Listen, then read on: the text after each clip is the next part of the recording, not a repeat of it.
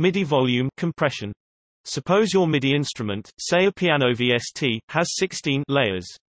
When you input a note at velocity 1, you'll hear a very quiet PP note.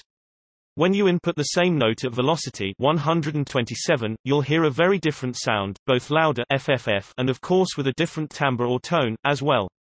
Because the instrument VST has 16 layers, and let's assume that these layers approximate different levels of force applied to the keys of real piano.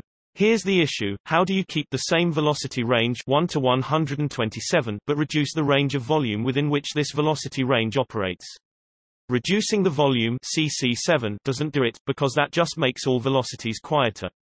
What I'm trying to do is, for example, to keep velocity 1 the same, but as we move up the velocity layers, to end up with a quieter velocity at 127.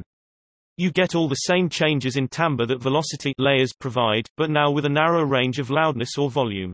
You can weight velocities differently using a velocity curve. The curve is a function that alters the incoming velocity values. For a compression effect, you want to weight the low velocities close to 1, multiply them by 1, leave them unaltered, and as you go up in velocity values the weighting decreases, a weighting of around 0.8 for values around 50 velocity, and a weighting of around 0.5 for values around 120 velocity, to give one example. Depending on the weighting, the function, the curve, you can have a gate, expander, compressor, or limiter effect. Many keyboards have velocity curve functionality natively. Ableton Live has a velocity MIDI effect that has this purpose. Other DAWs must have similar tools, so you have some options on where to apply the curve.